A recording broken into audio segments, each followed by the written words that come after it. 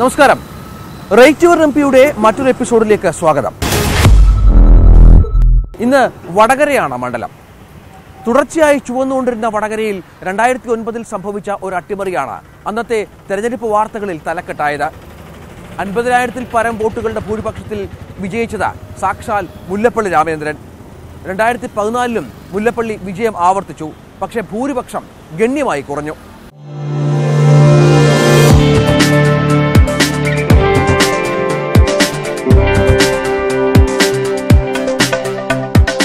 കേരളത്തിലെ കമ്മ്യൂണിസ്റ്റ് മുന്നേറ്റങ്ങളുടെ ഈറ്റില്ലങ്ങളിൽപ്പെടുന്ന ഒഞ്ചിയവും തലശ്ശേരിയും അടക്കമുള്ള പ്രദേശങ്ങൾ ഉൾക്കൊള്ളുന്ന വടകര ലോക്സഭാ മണ്ഡലം 11ാം നൂറ്റാണ്ടിൽ തന്നെ പ്രമുഖ വാണിജ്യ കേന്ദ്രവും തുറമുഖ പട്ടണവുമായിരുന്നു ഈ പ്രദേശം. കോട്ടയ്ക്കൽ പുഴയുടെ വടക്കേ കരയായതിനാലാണ് വടകര എന്ന പേര് കിട്ടിയതെന്ന് പറയപ്പെടുന്നു. വടകരയുടെ തീരപ്രദേശത്ത് പണ്ടുകാലത്ത് വടുക സമുദായക്കാരായിരുന്നു താമസിച്ചിരുന്നത്. ഇവരുടെ അധിവാസ കേന്ദ്രമായതിനാലാണ് വടകര എന്ന പേരുണ്ടായതെന്നും ചിലർ പറയുന്നുണ്ട്. തീരപ്രദേശങ്ങളിൽ കൂടുതൽ ആൾക്കാരും മത്സ്യബന്ധന മേഖലയിൽ ഉപജീവനം നടത്തുന്നവരാണ്. കൃഷിയും ചെറുകിട വ്യവസായങ്ങളുമാണ് മറ്റിടങ്ങളിൽ. അറബിക്കടലിന്റെ തീരത്തെ ഈ പ്രദേശത്തിന് സമ്പുഷ്ടമായ സാംസ്കാരിക പാരമ്പര്യം കൈമുതലായുണ്ട്. കടത്തനാടൻ കളരിമുറകൾ അഭ്യസിപ്പിക്കുന്ന ഒട്ടേറെ സ്ഥാപനങ്ങൾ ഇവിടങ്ങളിൽ അടുത്ത കാലം വരെ സജീവമായിരുന്നു. ജന്മിത്വത്തിനും നാടുവാഴ്ത്വത്തിനുമെതിരെ പോരാടിയ കർഷക പ്രസ്ഥാനങ്ങളുടെ വിളനിലമായിരുന്നു വടകര. സ്വാതന്ത്ര്യ സമര കാലഘട്ടത്തിൽ കോട്ടപ്പറമ്പിലെത്തിയ ഗാന്ധിജിക്ക് ആഭരണങ്ങൾ ഊരി നൽകിയ കൗമുദി ടീച്ചറും വടകരയുടെ ചരിത്രത്തിൽ ജ്വലിക്കുന്ന ഓർമ്മയാണ്. 20ാം നൂറ്റാണ്ടിലെ സ്വാതന്ത്ര്യ സമരത്തിന്റെ ഭാഗമായി തന്നെ ഒഴിപ്പിക്കൽ നടത്തുന്ന ജന്മിമാർക്കെതിരെ നിരവധി കർഷക പ്രക്ഷോഭങ്ങളാണ് ഇവിടെ നടന്നത്. കർഷകരുടെ ചെറുത്തുനിൽപ്പിനെ തകർക്കാൻ 1948-ൽ ഒഞ്ചിയത്ത് പോലീസ് നടത്തിയ വെടിവെപ്പ് കേരളത്തിലെ കമ്മ്യൂണിസ്റ്റ് പാർട്ടിയുടെ ചരിത്രത്തിന്റെ ഭാഗമായി.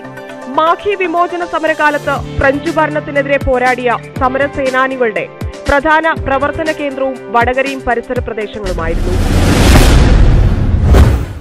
2009-ൽ പി സതീദേവിയെ മലർത്തിയടിച്ച മുല്ലപ്പള്ളി രാമചന്ദ്രന് കോൺഗ്രസ് നൽകിയത് കേന്ദ്ര ആഭ്യന്തര സഹമന്ത്രി സ്ഥാനമാണ്.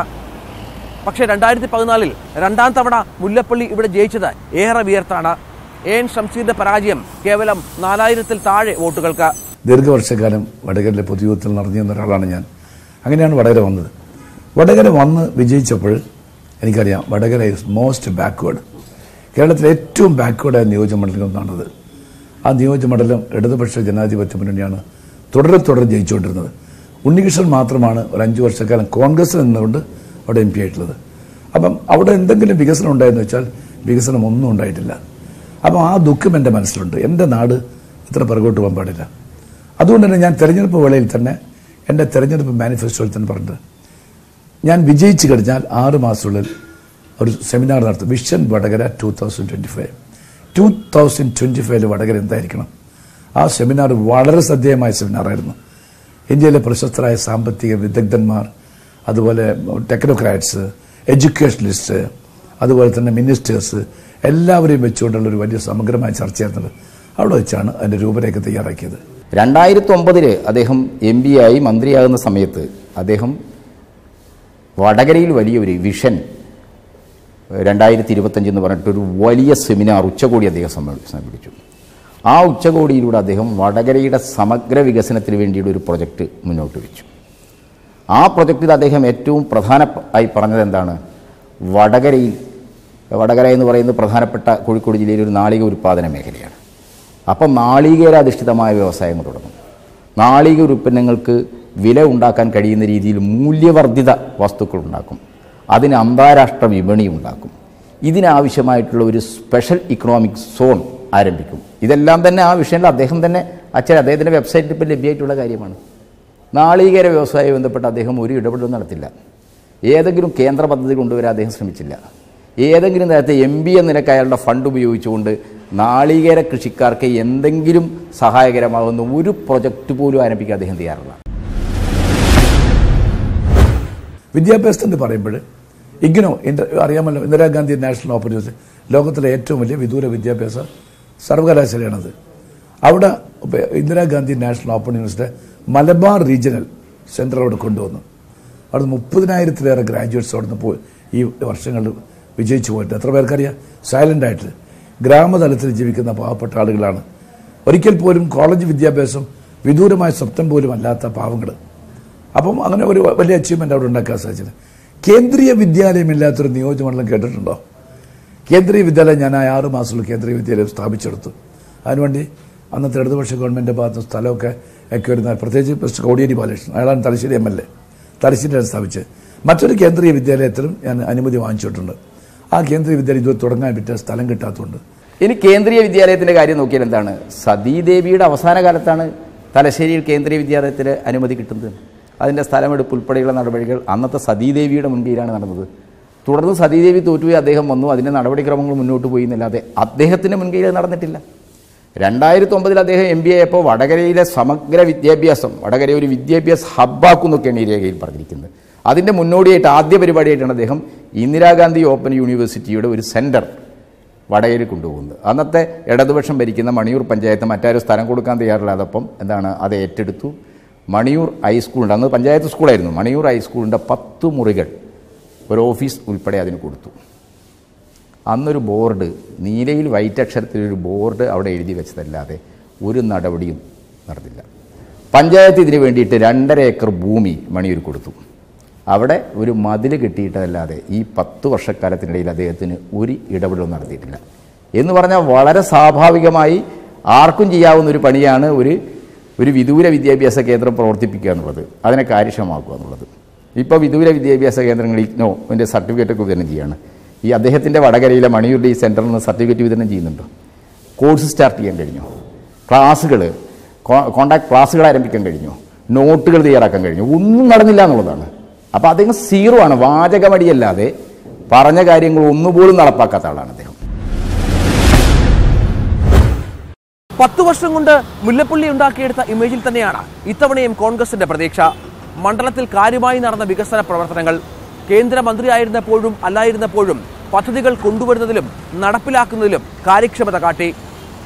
MP ഫണ്ട് ചിലവഴിക്കുന്നതിൽ സംസ്ഥാനത്ത് തന്നെ മികച്ചു നിന്നു. സൗമ്യ വ്യക്തിത്വമെന്നും അഴിമതിയുടെ കറപുരുളാത്ത ജീവിതശൈലി എന്നുമുള്ള ഇമേജ് 2ാം വിജയത്തെ സഹായിച്ചു. അടിസ്ഥാനപരമായ വികസനത്തെക്കുറിച്ച് പറയുമ്പോൾ ഞങ്ങളുടെ റോഡിൻ്റെ കാര്യം, നാഷണൽ ഹൈവേ വികസനം ഇന്ത്യ രാജ്യത്ത് മുഴുവൻ നടക്കുന്നുണ്ട്. ആ നാഷണൽ ഹൈവേ വികസനത്തിന് വേണ്ടിയിട്ട് ചെയ്യാൻ പറ്റുന്ന കാര്യങ്ങളൊക്കെ തന്നെ ഈ പീരീഡിൽ എൻ്റെ റെക്കോർഡ് നോക്കിയാൽ മനസ്സിലാക്കാൻ സാധിക്കും. ഈ തലശ്ശേരി മാഹി ബൈപ്പാസ് അറിയാമല്ലോ, പോണ്ടിച്ചേരി കൂടെ കടന്നു വരുന്നുണ്ട്. മാഹി പോണ്ടിച്ചേരിയുടെ ഭാഗമാണല്ലോ. കുറേ കാലമായി ബോട്ടിൽ നെക്കായിരുന്നു അത്.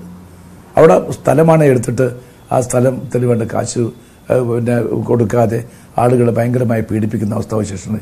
ആ ബോട്ടിൽ നെക്കൊക്കെ നീക്കിയിട്ട് ഇപ്പോൾ ഈ ഗവൺമെൻറ് വന്ന ശേഷം ആ കാര്യങ്ങൾ മുന്നോട്ട് പോയിട്ടുണ്ടെങ്കിൽ അതിന് തുടക്കക്കാരൻ ഞാനാണ്. ചെയ്ത കാര്യങ്ങളും എൻ്റെ ഭാഗത്ത് തന്നെയാണ്.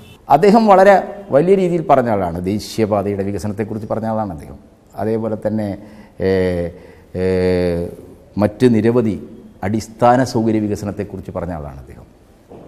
ഈ കാര്യങ്ങളിലെല്ലാം ഒരു കേന്ദ്രമന്ത്രി എന്ന നിലയ്ക്ക് അദ്ദേഹം നാഷണൽ ഹൈവേ അതോറിറ്റിയെ ചലിപ്പിക്കാൻ ബാധ്യസ്ഥനായ ഒരാളാണ്. അപ്പം അദ്ദേഹത്തിൻ്റെ മണ്ഡലത്തിലൂടെയാണ് ദേശീയപാതയുടെ വലിയൊരു ഭാഗം കടന്നു പോകുന്നത്. കണ്ണൂർ ജില്ലയിൽ നിന്ന് കഴിഞ്ഞാൽ തലശ്ശേരി ഇങ്ങോട്ട് തൊട്ട് അദ്ദേഹത്തിൻ്റെ മണ്ഡലമാണ് ഈ കോരപ്പുഴ.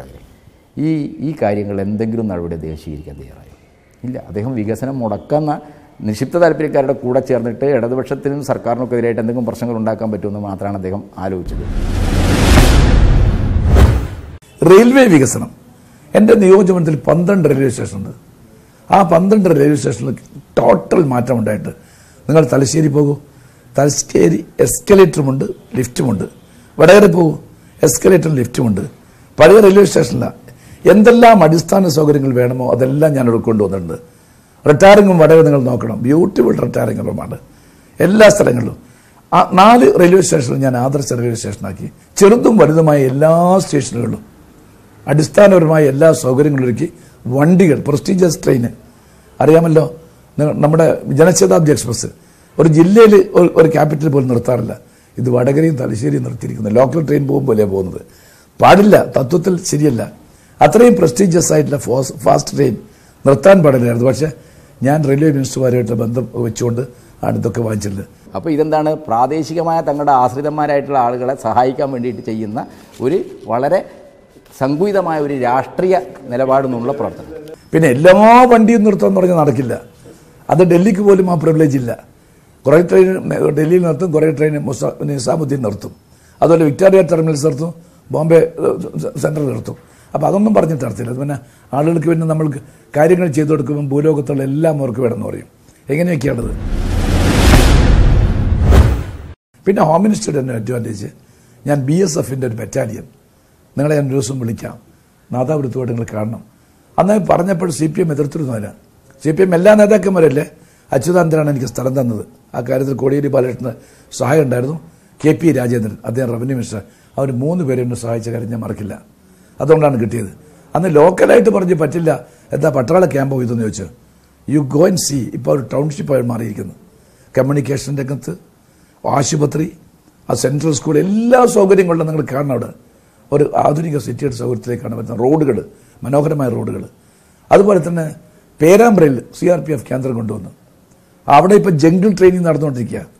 ആ പേരാമ്പ്രയിലെ കാടുകൾ അറിയാമല്ലോ, ഏറ്റവും നല്ല ഡെൻസ് ഫോറസ്റ്റാണ്. അവർ പറഞ്ഞു ഇന്ത്യയിൽ എത്രയും നല്ലൊരു ഫോറസ്റ്റ് ഇല്ല. അവിടെ നിന്നാണ് ഈ ചെറുപ്പക്കാർക്ക് പുതിയ റിക്രൂട്ട്സിന് ജംഗിൾ ട്രെയിനിങ് കൊടുക്കുന്നത്.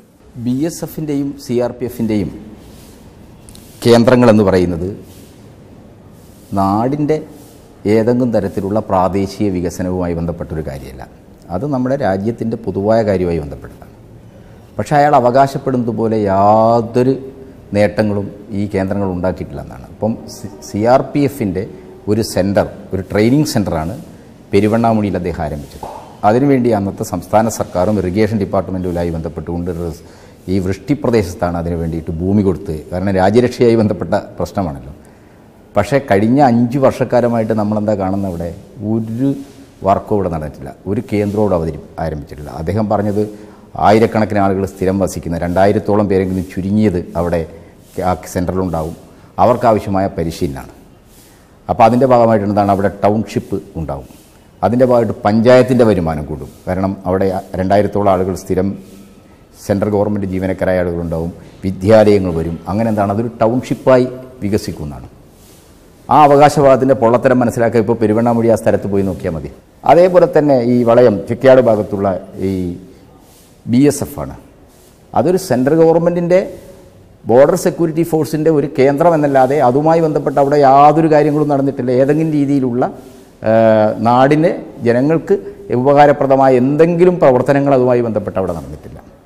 അപ്പോൾ അദ്ദേഹം വളരെ ഉപരിപ്ലവമായ അവകാശവാദങ്ങൾ ഉന്നയിക്കുക എന്നല്ലാതെ അടിസ്ഥാനപരമായി വടകരയുമായി ബന്ധപ്പെട്ട വികസന പ്രവർത്തനങ്ങൾ ഒരു ഇടപെടലും അദ്ദേഹം നടത്തിയിട്ടില്ല. പിന്നെ പാസ്പോർട്ട് സേവാ കേന്ദ്രം, ആ കോൺസെപ്റ്റ് ഉണ്ടായ സമയത്ത് തന്നെ ഞാൻ ആ പാസ്പോർട്ട് സേവാ കേന്ദ്രം ഇവിടെ കൊണ്ടുവന്നിട്ടുണ്ട്. പിന്നെ ഞാനൊന്ന് ഹോം മിനിസ്റ്ററുടെ ഒരു അഡ്വാൻറ്റേജ് ഉണ്ട്. കോസ്റ്റൽ സെക്യൂരിറ്റി എൻ്റെ കയ്യിലായിരുന്നു ഉണ്ടായിരുന്നത്. ഇവിടെ കംപ്ലീറ്റ് ആയിട്ട് കോസ്റ്റൽ പോലീസ് സ്റ്റേഷൻ എന്ന കൺസെപ്റ്റ് ഞങ്ങളുടേതായിരുന്നു. ആ കോൺസെപ്റ്റിൻ്റെ ഭാഗമായിട്ട് ഈ സംസ്ഥാനത്ത് ഇന്ന് കാണുന്ന കോസ്റ്റൽ പോലീസ് സ്റ്റേഷനൊക്കെ തന്നെ ഇറ്റ് വാസ് മൈ ബേബി, ഞങ്ങൾ കൊണ്ടുവന്നതാണ്. അതുപോലെ സൈക്ലോൺ ഷെൽട്ടർ, വെസ്റ്റേൺ കോസ്റ്റിൽ സൈക്ലോൺ ഉണ്ടാവില്ല എന്നാണ് പറഞ്ഞിരുന്നത് അന്ന് മിനിസ്ട്രിയിൽ. ഞാൻ ഡിബേറ്റ് ചെയ്ത് ഞാൻ പറഞ്ഞു പറ്റില്ല, ഒരു ക്ലൈമാറ്റിക്കൽ ചേഞ്ച്, വെതർ ഉണ്ടല്ലോ, ചേഞ്ചൊക്കെ വരാൻ പോകുന്നതല്ലേ, അതുകൊണ്ട് തന്നെ അവിടെ എന്തുകൊണ്ട് സൈക്ലോൺ അടിച്ചുകൂടാ. ഓക്കി വന്നു, ഒരുപാട് ദുരന്തം ഉണ്ടായി. പിന്നെ ദുരന്തങ്ങളുടെ ഒരു പരമ്പരയായിരുന്നു പിന്നീട് വെസ്റ്റേൺ കോസ്റ്റ് ഉണ്ടായത്. ആ കോൺസെപ്റ്റുമായിട്ട് കൊണ്ടുവന്നിട്ട് എല്ലാ സ്ഥലങ്ങളിലും അന്ന് പണം അലോക്കേറ്റ് ചെയ്താൽ. കഴിഞ്ഞ ദിവസം ഇവിടുത്തെ IAS ഓഫീസർ, സാർ എത്ര എമൗണ്ട് അന്ന് നിങ്ങൾ തന്നു, അതൊന്നും യൂട്ടിലൈസ് ചെയ്യാൻ പറ്റാതെ പോയതിൽ വല്ലാത്ത ദുഃഖമുണ്ട് സാർ എന്ന് പറഞ്ഞു. വടകര മാത്രമേ എനിക്കൊരു സൈക്ലോൺ ഷെൽട്ടർ ഉണ്ടാക്കാൻ സാധിച്ചുള്ളൂ. കോസ്റ്റൽ പോലീസ് സ്റ്റേഷൻ പരമാവധി സ്ഥലം, Vadakara coastal police station, Thalassery police station, എല്ലാ സ്ഥലത്തും കോസ്റ്റൽ പോലീസ് സ്റ്റേഷൻ കൊണ്ടുവന്നിരിക്കുന്നു. അദ്ദേഹം ഈ വടകര വിഷയത്തിൽ തന്നെ പറഞ്ഞൊരു കാര്യം എന്താണ്, വടകരയെ സമ്പൂർണ്ണ കുടിവെള്ള ലഭ്യതയുള്ള ലോക്സഭാ മണ്ഡലമാക്കുമെന്നാണ്. സംസ്ഥാന ഗവൺമെൻറ്റും തദ്ദേശ ഭരണ സ്ഥാപനങ്ങളും ചെയ്തതല്ലാതെ അദ്ദേഹത്തിൻ്റെതായ കുടിവെള്ള വിതരണവുമായി ബന്ധപ്പെട്ട് എന്തെങ്കിലും പദ്ധതി തുടങ്ങിയതായിട്ട് അദ്ദേഹത്തിന് അവകാശപ്പെടാൻ പറ്റുമോ? അദ്ദേഹത്തിൻ്റെ MP ഫണ്ട് ഉപയോഗിച്ച് 5 ലക്ഷത്തിന് താഴെ സാമ്പത്തിക സഹായത്തിൻ്റെ അടിസ്ഥാനത്തിൽ ആരംഭിച്ച ഒരു കുടിവെള്ള പദ്ധതി പോലും വെള്ള വിതരണത്തിലേക്ക് എത്തിയില്ല. 3-4 വർഷമായിട്ട് ഭരണാനുമതി കിട്ടി നിർമ്മാണം ആരംഭിക്കേണ്ട പദ്ധതികളെല്ലാം തന്നെയാണ് അവതാളത്തിലാണ്. ഒരു MP എന്ന നിലക്ക് വളരെ സ്വാഭാവികമായി ചെയ്യുന്ന പ്രവർത്തനങ്ങൾ പോലും കുടിവെള്ള വിതരണ രംഗത്ത് അദ്ദേഹത്തിന് ചെയ്യാൻ കഴിഞ്ഞിട്ടില്ല. ഞാനത് പറയാം, ഒരു മറ്റ് MP-മാർക്ക് വിഷമം തോന്നരുത്. കേരളത്തിൽ 20 MP-മാരിൽ ഒരു MP-യും ഇത്രയും വലിയ ഇൻവെസ്റ്റ്മെൻറ്റ് ഈ പീരീഡിൽ കൊണ്ടുവന്നിട്ടില്ല. അത്രയും വലിയ ഡെവലപ്മെൻറ്റ് ഞാൻ കൊണ്ടുവരുന്നത്. ഡെവലപ്മെൻറ്റ് കാര്യത്തിൽ ഒരിക്കൽ പോലും CPM പോലും കുറവ് ചെയ്യാറില്ല. അവർക്കൊന്നും എന്നോട് കോമ്പീറ്റ് ചെയ്യാൻ സാധിക്കില്ല. കിട്ടുന്ന അവസരങ്ങൾ അത് ഞാൻ പരമാവധി ഉപയോഗിച്ചിട്ടുണ്ട്. അത് വേസ്റ്റാക്കാൻ പെടാൻ ഓരോ ദിവസവും എനിക്ക് ഇമ്പോർട്ടൻ്റ് ആയിരുന്നു. എല്ലാറ്റും എനിക്കൊരു പ്ലാൻ ഉണ്ടായിരുന്നു. ആ പ്ലാനിനനുസരിച്ച് മുന്നോട്ട് പോയി എന്നാണ് എൻ്റെ വിശ്വാസം. അദ്ദേഹത്തിൻ്റെ അവകാശവാദങ്ങളായി നിൽക്കുകയാണ്. നിങ്ങൾ നോക്കൂ, അദ്ദേഹം പറഞ്ഞത് എന്താണ്? ചോമ്പാൽ ഫിഷർലാൻഡ് മത്സ്യബന്ധന തുറമുഖം അത് വികസിപ്പിക്കുന്നതാണ്. ഇപ്പോൾ കേരള സർക്കാരിൻ്റെ ഫണ്ട് ഉപയോഗിച്ചുകൊണ്ട് നടക്കുന്ന വികസന പ്രവർത്തനങ്ങളില്ലാതെ MP എന്ന നിലക്ക് അദ്ദേഹം എന്തെങ്കിലും ഇടപെടൽ നടത്തിയോ? അതിന് ഫണ്ട് നൽകി ഏതെങ്കിലും രീതിയിലുള്ള അതിൻ്റെ വികസനത്തിൽ നിൽക്കാം. തലശ്ശേരി സംസ്ഥാന സർക്കാരിൻ്റെ ഫണ്ട് ഉപയോഗിച്ചാണ് അവിടെ വികസന പ്രവർത്തനം നടക്കുന്നത്. കൊയിലാണ്ടി ഹാർബർ സംസ്ഥാന സർക്കാരിൻ്റെ ഫണ്ട് ഉപയോഗിച്ച് ഇദ്ദേഹം എന്തെങ്കിലും ഇടപെട്ടു എന്ന് മാത്രമല്ല, മത്സ്യത്തൊഴിലാളികൾ ഉൾപ്പെടെയുള്ള കേരളീയ സമൂഹം വലിയ പരിഭ്രാന്തിയിലായ ഓക്കി പോലുള്ള കാലത്ത് ഇദ്ദേഹം അങ്ങോട്ട് തിരിഞ്ഞു നോക്കാത്ത MP ആണ്. ജനങ്ങൾ, സ്വന്തം മണ്ഡലത്തിലെ വോട്ടർമാർ, ജനങ്ങൾ തന്നെ തെരഞ്ഞെടുത്ത ജനങ്ങൾ വലിയ രീതിയിലുള്ള പ്രതിസന്ധിയിലാവുന്ന പ്രകൃതി ദുരന്തങ്ങൾ അകപ്പെടുമ്പോൾ അങ്ങോട്ടേക്ക് തിരിഞ്ഞു നോക്കാത്ത ഒരു MP ആണ് മുല്ലപ്പള്ളി രാമചന്ദ്രൻ. വികസനം പറഞ്ഞുകൊണ്ട് ആ ഒരു കൗണ്ടിൽ ഒരു പ്രയാസം ഉണ്ടാവില്ല, ആർക്കും ഒരു പരാതിയും ഉണ്ടാകില്ല. പിന്നെ MP ഏരിയ ഡെവലപ്മെൻറ്റ് ഫണ്ട് എല്ലാവർക്കും ഉള്ളതാണ്. പക്ഷെ ഞാൻ വിനിയോഗിക്കുന്നതൊക്കെ വളരെ ഇതായിട്ടാണ്. എൻ്റെ നിയോജകമണ്ഡലം മുഴുവൻ സ്കൂളുകളിൽ ഞാൻ കമ്പ്യൂട്ടർ കൊടുത്ത്, അതും എഡ്യൂക്കേഷൻ വേണ്ടിയിട്ടാണ്. അത് വലിയ റെവല്യൂഷനാണ്. ഒരു എന്താണ് പറയുന്നത്, ടോട്ടലായിട്ടൊരു കോൺഷ്യൻസി ആയിട്ട് മാറ്റാനാണ് എനിക്ക് ആഗ്രഹം. കാരണം ലോകം മാറിക്കൊണ്ടിരിക്കുകയല്ലേ. അത് തുടങ്ങിയിട്ട് പിന്നെ സ്കൂളുകൾക്കാണ് എൻ്റെ ഏറ്റവും വലിയ ബിൽഡിങ്ങുകൾ കൊടുക്കുക, അതുപോലെ ആശുപത്രികൾ, അതുപോലെ ആതുര സേവന കേന്ദ്രങ്ങൾ, ഇവർക്കൊക്കെ തന്നെയാണ് എൻ്റെ പ്രിഫറൻസ്. അദ്ദേഹത്തിന് MP ഫണ്ട് ചെലവഴിച്ചത് നമുക്കെല്ലാം കാണാൻ കഴിയും. കാര്യമായ ഒരു സംഭവത്തിനും അദ്ദേഹം ഫണ്ട് നൽകിയില്ല എന്നുള്ളതാണ്. ഇപ്പോൾ കേരളത്തിൽ തന്നെ ഏറ്റവും പ്രധാനപ്പെട്ട ക്യാൻസർ ചികിത്സാ കേന്ദ്രമാണ് MCC, Malabar cancer centre. Malabar cancer സെൻറ്ററിന് ഒരുപാട് രാജ്യസഭാംഗങ്ങൾ സഹായം നൽകിയിട്ടുണ്ട്. മലബാറിലെ എല്ലാ വിഭാഗം ആളുകളുടെയും ക്യാൻസർ ചികിത്സക്ക് ആശ്രയിക്കുന്ന ഒരു കേന്ദ്രമാണ്. MP എന്ന നിലക്ക് അദ്ദേഹം എന്തെങ്കിലും ഫണ്ട് അങ്ങോട്ട് അനുവദിച്ചു? വടകര ജില്ലാ ആശുപത്രി ഇപ്പോൾ നമ്മുടെ ജീവിതശൈലിയൊക്കെ ബന്ധപ്പെട്ടുകൊണ്ട് വളരെ വ്യാപകമായി വരുന്ന രോഗമാണ് വൃക്കരോഗം. Kidney damage ആവുന്നുള്ളത്. അതിന് ആവശ്യമായ രീതിയിൽ ഡയാലിസിസ് സെൻ്ററുകൾ തുടങ്ങണം. ഇത്തരം ആളുകളെ ജീവിപ്പിച്ചു കൊണ്ടുപോകണമെങ്കിൽ അതിന് സർക്കാരും സന്നദ്ധ സംഘടനകളും രാഷ്ട്രീയ പാർട്ടികളും എല്ലാം മുൻകൈ എടുത്തുകൊണ്ട് ഈ ഡയാലിസിസ് സെൻ്ററുകൾ വളരെ വ്യാപകമാണ്. അദ്ദേഹത്തിന് അവകാശപ്പെടാൻ പറ്റുമോ? വടകര ഏറ്റവും സാധാരണക്കാരായ പാവപ്പെട്ട ആളുകളുടെ ഡയാലിസിസിന് വേണ്ടിയിട്ടുള്ള വടകര ജില്ലാ ആശുപത്രിയിലെ ഡയാലിസിസ് സെൻ്ററിന് അദ്ദേഹം എന്തെങ്കിലും ധന്വന്തിരിക്ക് എന്തെങ്കിലും സഹായം നൽകിയോ? മലബാർ ക്യാൻസർ സെൻ്ററിന് അദ്ദേഹം എന്തെങ്കിലും സഹായം നൽകിയോ? ഒരു സഹായവും നൽകിയില്ല. അപ്പോൾ ആതുര സേവന രംഗത്ത് ജനങ്ങൾക്ക് അടിയന്തരമായി ചികിത്സ കിട്ടേണ്ട സംവിധാനങ്ങൾ വികസിപ്പിക്കുന്നത് മണ്ഡലത്തിൽ അതിനുവേണ്ടിയുള്ള എന്തെങ്കിലും രീതിയിലുള്ള ഒരു ഇടപെടൽ അദ്ദേഹം ചെയ്തില്ല എന്ന് മാത്രമല്ല, അദ്ദേഹത്തിൻ്റെ MP ഫണ്ടിൽ നിന്ന് ഇത്തരം കാര്യങ്ങൾക്ക് ഒരു നയാപൈസ പോലും അദ്ദേഹം കൊടുത്തില്ല എന്നുള്ളതാണ് യാഥാർത്ഥ്യം. ആദ്യത്തെ 5 വർഷം ഒറ്റ റോഡും ഞാൻ കൊടുത്തില്ല. ഈ റോഡിൻ്റെ കളിയൊക്കെ എനിക്ക് നന്നായിട്ടറിയാം. റോഡിൻ്റെ അസലായിട്ട് എനിക്കറിയാം. അതുകൊണ്ട് തന്നെ എൻ്റെ മനസ്സ്, കാരണം വെച്ചാൽ ഈ ആഫ്റ്റർ ഓൾ നികുതിദായകൻ്റെ പണമാണിത്. ഈ പണമാണ് കൊണ്ടുപോയിട്ട് ദൂർത്തടിക്കുന്നത്. ഇത് പറ്റില്ല എന്ന് പറഞ്ഞു. മറ്റേതൊരു ഒരു അസറ്റാണ്, പെർമനൻ്റ് അസറ്റാണ്. ഒരു സ്കൂളിന് ഒരു കെട്ടിടം ഉണ്ടാകുന്നു, ആശുപത്രിക്ക് ഒരു ബിൽഡിംഗ് ഉണ്ടാകുന്നു, അതൊക്കെ അസറ്റാണ്. ഇതൊക്കെയായിരുന്നു എൻ്റെ കൺസെപ്റ്റ് ഈ കാര്യത്തിൽ. കൊലപാതക രാഷ്ട്രീയം ചോര ചിന്തിയ നാട്ടിടവഴികളുള്ള മണ്ണാണ് വടകരയിലേത്. രാഷ്ട്രീയ എതിരാളികളുടെ കൊലക്കത്തിക്കിരയായി ജീവൻ നഷ്ടമായവരുടെ കഥകൾ തലശ്ശേരിയും കൂത്തുപറമ്പും നാദാപുരവും അടക്കമുള്ള പ്രദേശങ്ങൾക്ക് ഏറെ പറയാനുണ്ട്. ഏറ്റവും ഒടുവിൽ TP ചന്ദ്രശേഖരന്റെ ചോര വീണതും ഈ മണ്ണിലാണ്. പഴയ ജനതാ പാർട്ടിയുടെ പിന്മുറക്കാർക്കും ഇന്ന് വടകരയിൽ സ്വാധീനമുണ്ട്. 1957 രൂപീകൃതമായ വടകര ലോക്സഭാ മണ്ഡലത്തിൽ നിന്നും ആദ്യം തെരഞ്ഞെടുക്കപ്പെട്ടത് പ്രജാ സോഷ്യലിസ്റ്റ് പാർട്ടിയുടെ നേതാവ് KV മേനോനാണ്. പിന്നീട് 1962 സ്വതന്ത്ര സ്ഥാനാർത്ഥിയായി AV രാഘവനും 1967 സംയുക്ത സോഷ്യലിസ്റ്റ് പാർട്ടി നേതാവ് A ശ്രീധരനും വിജയിച്ചു. പിന്നീട് അങ്ങോട്ട് KP ഉണ്ണികൃഷ്ണന്റെ ആധിപത്യമായിരുന്നു. തുടർച്ചയായി 6 വട്ടമാണ് അദ്ദേഹം വടകരയെ പ്രതിനിധീകരിച്ച് പാർലമെന്റിലെത്തിയത്. ആദ്യ ജയം 1971 കോൺഗ്രസ് സ്ഥാനാർത്ഥിയായി. 1977 കോൺഗ്രസിനൊപ്പം KP ഉണ്ണികൃഷ്ണൻ ജയം ആവർത്തിച്ചു. അരങ്ങിൽ ശ്രീധരനെയാണ് തോൽപ്പിച്ചത്. 1980 കോൺഗ്രസ് യുവിനോടൊപ്പമായിരുന്നു KP ഉണ്ണികൃഷ്ണൻ. എതിരാളിയായി കോൺഗ്രസിന്റെ മുല്ലപ്പള്ളി രാമചന്ദ്രൻ. വലിയ ഭൂരിപക്ഷത്തിൽ തന്നെ ഉണ്ണികൃഷ്ണൻ തെരഞ്ഞെടുക്കപ്പെട്ടു. 80 കോൺഗ്രസ് യു സ്ഥാനാർത്ഥിയായി മത്സരിച്ച് ജയിച്ച അദ്ദേഹം 84 കോൺഗ്രസ് SI മത്സരരംഗത്തിറങ്ങി. KM രാധാകൃഷ്ണനാണ് തോൽവി അറിഞ്ഞത്. 1989 തെരഞ്ഞെടുപ്പിൽ കോൺഗ്രസിന്റെ എ സുജനപാലിനെയാണ് KP ഉണ്ണികൃഷ്ണൻ കീഴടക്കിയത്. 91 M രത്നസിംഗിനെ തോൽപ്പിച്ച് തുടർച്ചയായ 6ാം ജയം.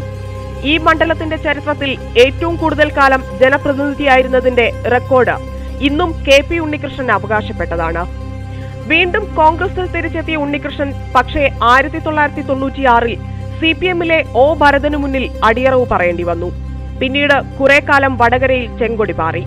1998 CPM-ന്റെ AK പ്രേമജം കോൺഗ്രസിന്റെ PM സുരേഷ് ബാബുവിനെ പരാജയപ്പെടുത്തി. 99 പ്രേമജം മണ്ഡലത്തെ പ്രതിനിധീകരിച്ച് ലോക്സഭയിലെത്തി. സുരേഷ് ബാബു തന്നെയായിരുന്നു ഇക്കുറിയും എതിരാളി. 2004 P സതീദേവിയിലൂടെ മണ്ഡലം CPM നിലനിർത്തി. കോൺഗ്രസ് സ്ഥാനാർത്ഥിയായത് MT പത്മ. നീണ്ട ഇടവേളയ്ക്ക് ശേഷം വടകര വലത്തേക്ക് ചാഞ്ഞത് 2009 2004 മികച്ച ജയം ആവർത്തിക്കാനെത്തിയ P സതീദേവിയെ നേരിട്ടത് മുല്ലപ്പള്ളി രാമചന്ദ്രൻ. ഒഞ്ചിയത്തെ രാഷ്ട്രീയ ധ്രുവീകരണവും വ്യക്തിപ്രഭാവവും തുണയായതോടെ 50,000-ലധികം വോട്ടിന്റെ ഭൂരിപക്ഷത്തിൽ P സതീദേവിയെ മുല്ലപ്പള്ളി തോൽപ്പിച്ചു. തുടർച്ചയായ 4 വിജയങ്ങൾക്ക് ശേഷം CPM-ന് വടകരയിൽ കാലിടറുന്നത് RMPയുടെ രൂപീകരണത്തിന് ശേഷം നടന്ന ഈ തെരഞ്ഞെടുപ്പിലാണ്. TP ചന്ദ്രശേഖരന്റെ കൊലപാതകവും തുടർന്നുണ്ടായ രാഷ്ട്രീയ സംഭവ വികാസങ്ങളും 2014 മുല്ലപ്പള്ളി രാമചന്ദ്രന് തുണയായി. AN ഷംസീറായിരുന്നു എതിരാളി. മുല്ലപ്പള്ളിയുടെ ഭൂരിപക്ഷം 3000-ആയി കുറഞ്ഞത് ശ്രദ്ധേയമായി. തലശ്ശേരി, കൂത്തുപറമ്പ്, വടകര, നാദാപുരം, കുറ്റ്യാടി, കൊയിലാണ്ടി, പേരാമ്പ്ര എന്നീ 7 നിയമസഭാ മണ്ഡലങ്ങളാണ് വടകര ലോക്സഭാ മണ്ഡലത്തിൽ ഉൾപ്പെടുന്നത്. 2011 നിയമസഭാ തെരഞ്ഞെടുപ്പിൽ കൂത്തുപറമ്പൊഴികെ 6 മണ്ഡലങ്ങളിലും LDF സ്ഥാനാർത്ഥികളാണ് ജയിച്ചത്. 2014 ലോക്സഭാ തെരഞ്ഞെടുപ്പിൽ കാര്യങ്ങൾ മാറിമറിഞ്ഞു. 5 മണ്ഡലങ്ങളിൽ മുല്ലപ്പള്ളി രാമചന്ദ്രൻ മുന്നിലെത്തി. തലശ്ശേരിയിലും കൂത്തുപറമ്പിലും മാത്രമാണ് AM ഷംസീറിന് മുൻതൂക്കം. കഴിഞ്ഞ നിയമസഭാ തെരഞ്ഞെടുപ്പിലാകട്ടെ മണ്ഡലം വീണ്ടും ചുവന്നു. 7-ൽ 6 മണ്ഡലങ്ങളിലും ഇടതു സ്ഥാനാർത്ഥികൾ ജയിച്ചു. കുറ്റ്യാടി മണ്ഡലത്തിലാകട്ടെ നേരിയ ഭൂരിപക്ഷത്തിനാണ് CPM സ്ഥാനാർത്ഥിയായ KK ലതികയെ മുസ്ലിം ലീഗിന്റെ പാറക്കിൽ അബ്ദുള്ള തോൽപ്പിച്ചത്. അനുഭവപരിചയവും ദേശീയതലത്തിലുള്ള ബന്ധങ്ങളും ജനപ്രതിനിധി എന്ന നിലയിൽ മുല്ലപ്പള്ളിയെ ഒരുപാട് തുണച്ചു. പാർലമെന്റിലും മികച്ചു നിന്നു വടകരയുടെ MP. സ്വകാര്യ ബിൽ അവതരണത്തിലും ചർച്ചകളിൽ പങ്കെടുത്തും മികവ് തെളിയിച്ചു. MP എന്ന നിലയിൽ മുല്ലപ്പള്ളിയുടെ ലോക്സഭയിലെ പ്രകടനം മികച്ചതാണ്. 162 ചർച്ചകളിൽ അദ്ദേഹം പങ്കെടുത്തു. ദേശീയ ശരാശരി ഇക്കാര്യത്തിൽ 67-ഉം സംസ്ഥാന ശരാശരി 143-ഉമാണ്. സ്വകാര്യ ബില്ലുകളുടെ കാര്യത്തിൽ സംസ്ഥാനത്തു നിന്നുള്ള ഏറ്റവും മികച്ച ലോക്സഭാ അംഗങ്ങളിൽ ഒരാളാണ് മുല്ലപ്പള്ളി. ദേശീയ ശരാശരി 2-ഉം സംസ്ഥാന ശരാശരി 5-ഉമായിരിക്കെ മുല്ലപ്പള്ളി അവതരിപ്പിച്ചത് 15 സ്വകാര്യ ബില്ലുകളാണ്. ലോക്സഭയിൽ ഉന്നയിച്ച ചോദ്യങ്ങളുടെ കാര്യത്തിലും മുല്ലപ്പള്ളി മികച്ചു നിൽക്കുന്നു. 645 ചോദ്യങ്ങളാണ് അദ്ദേഹം ഉന്നയിച്ചത്. സംസ്ഥാന ശരാശരി ഇക്കാര്യത്തിൽ 422-ഉം ദേശീയ ശരാശരി 292-ഉം മാത്രമാണ്. ഹാജർ നിലയിലും മുല്ലപ്പള്ളി തന്നെയാണ് ഒന്നാമൻ. 92% ലോക്സഭയിലെ ഹാജർ നില. സംസ്ഥാന ശരാശരി 77%-ഉം ദേശീയ ശരാശരി 80%-ഉം. വടകരയ്ക്കായി മുല്ലപ്പള്ളി രാമചന്ദ്രൻ എന്ത് ചെയ്തു? 10 വർഷം തങ്ങളുടെ മണ്ഡലത്തെ പ്രതിനിധീകരിച്ച കോൺഗ്രസിന്റെ ഈ സീനിയർ നേതാവ് തന്റെ അനുഭവ പരിചയം മൊത്തം മണ്ഡലത്തിന്റെ വികസനത്തിനായി ചിലവഴിച്ചോ? വടകരയിൽ മാറ്റമുണ്ടാക്കാൻ മുല്ലപ്പള്ളി കഴിഞ്ഞോ? വോട്ടർമാർക്കുമുണ്ട് പറയാൻ. MP-നെ പറ്റി അഭിപ്രായം എന്ന് വെച്ചാൽ നല്ലൊരു MP ആണ്. നമുക്ക് ആവശ്യമുള്ള കാര്യങ്ങളെല്ലാം അദ്ദേഹം നിറവേറ്റി തരുന്നുണ്ട്. നമ്മളിപ്പോൾ സ്കൂളിലേക്ക് ആവശ്യമുള്ള എല്ലാ കാര്യങ്ങളും അദ്ദേഹം നിറവേറ്റി തരുന്നുണ്ട്. അത് പൊതുവെ എല്ലാ കാര്യങ്ങളിലും അയാൾ ഇവിടെ പ്രവൃത്തി എല്ലാത്തിനും കാണാം. എല്ലാ പരിപാടികളിലും മുല്ലപ്പള്ളിനൂടെ കാണുന്നുണ്ട്. സ്വാഭാവികമായിട്ടും മുല്ലപ്പള്ളി നല്ല വ്യക്തിയാണ്. ഇനിയും ഇവിടെ തന്നെ ഒപ്പിക്കണം. MP-ന്റെ പ്രവർത്തനം അയാൾ ദേശീയ രാഷ്ട്രീയത്തില്ല, അതുകൊണ്ട് ഇവിടെ കുറവായിരിക്കും. കാണാനില്ല മുല്ലപ്പള്ളിനെ, കാണലില്ല. കാരണം വടകര വരത്തില്ല, വടകരക്കാർക്ക് ഒരു ഉപകാരമില്ല. എന്ത് പ്രവർത്തനം ഇവിടെ ഉള്ളത്, എന്ത് വികസനം ഇവിടെ ഉള്ളത്, ഒന്നുമില്ല. അയാൾ മണ്ഡലത്തിൽ ഇപ്പം അയാൾ പല വികസനം നടത്തുന്നുണ്ട്. ബാക്കിയിൽ വടകരയിൽ MP ഉണ്ടായി എന്നുള്ളത് മുല്ലപ്പള്ളി രാമചന്ദ്രൻ വന്നതിന് ശേഷമാണ്. ഒരു MP എന്നുള്ള നിലയ്ക്ക് മണ്ഡലത്തിൽ നിറഞ്ഞു നിൽക്കുകയും വളരെയധികം വികസന പ്രവർത്തനങ്ങൾ നടത്തുകയും ചെയ്തത് മുല്ലപ്പള്ളി രാമചന്ദ്രൻ വന്നതിന് ശേഷമാണ്. MP-നെ വിലയിരുത്തി കഴിഞ്ഞാൽ വലിയ മാർക്കൊന്നും കൊടുക്കാൻ പറ്റൂല എന്ന് തന്നെയാണ് തോന്നുന്നത്. ഇതിലെ മുല്ലപ്പള്ളിക്ക് മുമ്പുണ്ടായിരുന്ന പല MP-മാരും വടകരയ്ക്ക് എന്ത് സംഭാവന ചെയ്തു എന്ന് അവരോട് തന്നെ ചോദിക്കും. നല്ല MP-യാണ് മുല്ലപ്പള്ളി, നല്ല MP-യാണ്. മൂപ്പർക്കുണ്ടാവുന്ന വികസനം വളരെ ചെയ്തിട്ടുണ്ട്. MP-യെ പറ്റി ഒരു അഭിപ്രായം മോശമൊന്നുമില്ല, നല്ല റേറ്റ് യുവർ MP എന്ന പരിപാടി ഇതോടെ അവസാനിക്കുകയാണ്. വടകരയായിരുന്നു ഞങ്ങൾ അവസാനമായി തിരഞ്ഞെടുത്ത മണ്ഡലം. കഴിഞ്ഞ 20 ദിവസങ്ങളായി 20 മണ്ഡലങ്ങൾ 20 ജനപ്രതിനിധികളുടെ വിശേഷങ്ങൾ, അവർ നടത്തിയ വികസന പ്രവർത്തനങ്ങളൊക്കെ നിങ്ങൾക്ക് മുന്നിലെത്തിക്കാൻ ഞങ്ങൾ ശ്രമിച്ചു. വോട്ടർമാരുടെ പ്രതികരണം ഞങ്ങൾ തേടി. എതിർപക്ഷത്തിന്റെ അഭിപ്രായവും ഞങ്ങൾ കാണിച്ചു. ഈ 20 ദിവസവും ഞങ്ങൾക്കൊപ്പം നിന്ന പ്രേക്ഷകർക്ക് നന്ദി. നമസ്കാരം.